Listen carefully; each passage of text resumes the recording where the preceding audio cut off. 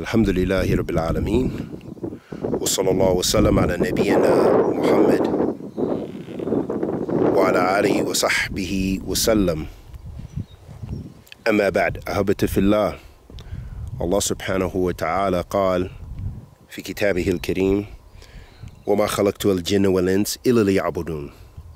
I have not created mankind in the jinn except for the purpose of worshiping me.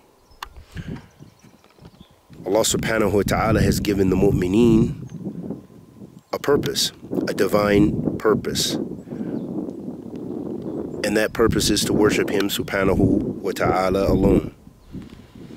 Unlike the other nations and all those who worship other than Allah Azza wa Jal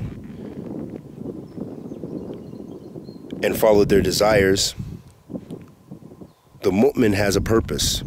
But being cognizant of that purpose, staying steadfast on ubudiyah, on worshiping Allah subhanahu wa ta'ala alone, is the job of the mu'min.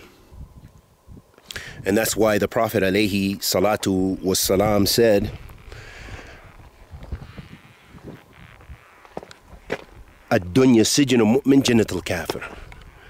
That the dunya, the life of this world, is the prison of the believer, and it is the Jannah of the disbeliever. That doesn't mean that the mu'min can't enjoy the beauty of Allah subhanahu wa ta'ala's creation, as we are doing here in New Mexico, outside of Arroyo, New Mexico, Kiowa National Forest. We're enjoying the beauty of Allah Azza wa Jal's creation as tadhkir, that this will remind us of Allah subhanahu wa ta'ala in His tawheed, fi tawheedihi, in His fi asma'ihi wa sifatihi wa rububiyatihi, in His lordship and in His divine names and attributes, and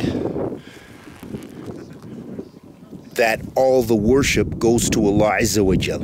So that's the difference between the mu'min and how they use and view this life, and ghayru mu'mineen, and other than the believers. So the mu'min has that divine purpose. They have that divine intent in what they do, especially in worship, and realizing, as Allah subhanahu wa ta'ala says, وَمَا خَلَقْتُ الْجِنَّ وَالْإِنسَ إِلَّا لِيَعْبُدُونَ, that the purpose of all of this is to worship Allah Azza wa Jal.